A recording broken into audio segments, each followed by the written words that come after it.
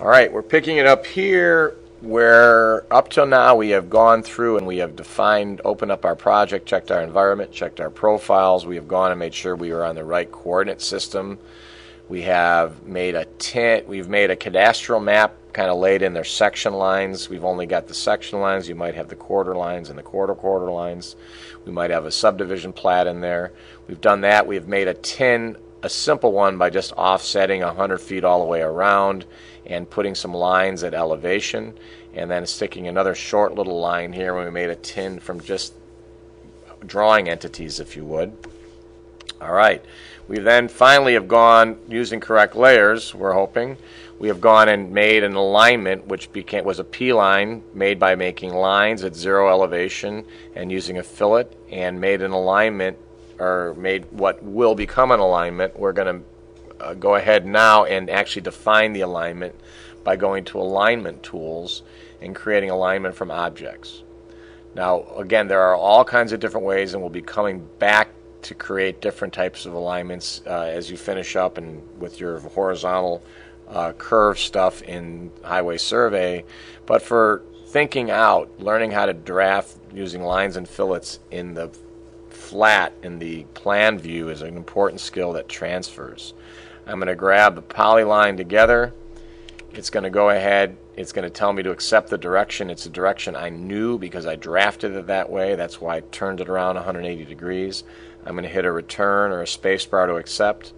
And in this case, this is where you want to be a little bit proactive now about your naming. I'll call this September 25 _ center line. All right. Starting station, I'm going to be in my starting station at 1000. I'm going to go more or less, I don't have a lot of different things, but I'm going to go at 100-foot ticks at the major, 25 at the minor, every quarter station. I'm not changing the design criteria now, but we'll do some of that later. I'm going to go ahead, and it just made, if I zoom in here, it made the alignment showing the PCs and the station along that alignment.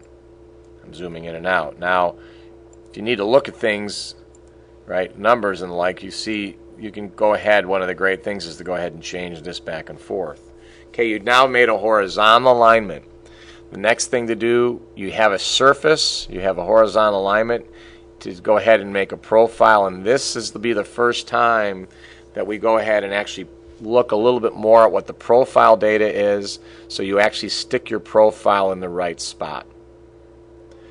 Before we start jumping around, we've learned to use layer states. We also now want to use, and if you look at them, they're all right here, all your layer states. We also want to learn to use V's for views, V for view.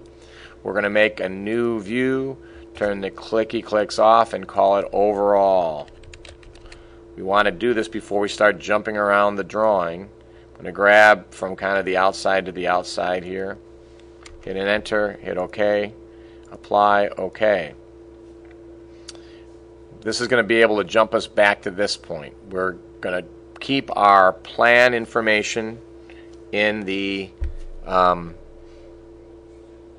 correct coordinate system. We're also going to keep our profiles in the correct coordinate systems and our major assembly in the correct coordinate system. And that coordinate system, we hope, will go into your brain deep enough that you can advocate for it when you go to other programs, other kind of drafting programs. You notice here the screen is coming up showing me where I am in relationship to the alignment, also what my elevation is in relationship to the surface. So we had surface, alignment. The next thing we're going to do is we're going to create a surface profile. We're going to look down below every single point on this alignment and come up with its elevation. We do that by going profile, create surface profile. The alignment is there. The topo is there. We can go through, and we're not adding offsets at the moment. We're going to add, all right? We're going to say,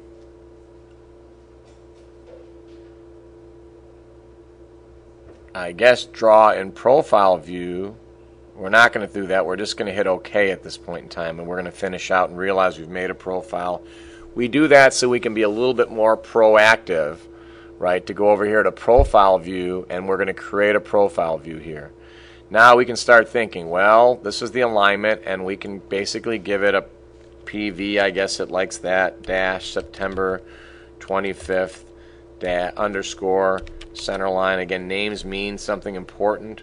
We can go ahead and put our base information there, and it's going to take us through now a set of options here on the left. So we've kind of set our basic ideas here.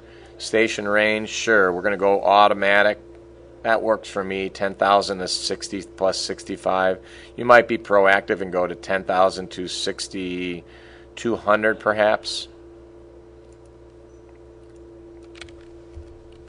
You don't have to, and we're using tabs in between.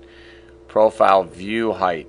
Okay, we don't want to use automatic. We want to use something specific, and you'll see why. We're beginning at 10,000. User specified. We want to go, maybe we'll go here 990. And we'll learn 990 tab. And we might want to go up not to 1170. We might want to go up to a certain height depending what we have, maybe 1150. You'll see now we know our datum for this is going to be at 990 and for an elevation and a station of 1000.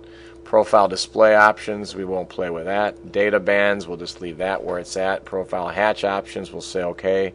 And now here's the conundrum. Create your profile view. Where are you going to put it? Well, you put it at a known place. 1000, 990 with an extra 0, and then we're going to check that it comes in correct. Hit a return. It made it way over at a place on the coordinate system here of 1000, 990 with it being station elevation times 10, elevation of the base datum. I can now zoom, center, and I know my center point is 1000, 990 with an extra 0. Hit a return, maybe give it a height of 100, and right around there you'll have your, boy, that looks a lot nicer without all those lines, doesn't it? What you want to check, however, is you want to check using your AutoCAD command ID the intersection of that. You want to make sure that it's absolutely correct, and it is. It's actually not. It's at 1200 is where it began. So we did something wrong in terms of offsetting, but we really want that to be over what? You want it to be over 200 feet, so we can move. We can grab this profile object. We can left click spacebar to move, say, at 200, angle 180. And now as we look at each of these, ID from the endpoint of that, it's giving me exactly what I want, and we check it one more spot. ID, the endpoint of that, and you see it's actually at 1008.09, and everything looks hunky-dory. Again, we want to be specific about being on a coordinate system that's not only good for the program, but it's good for us.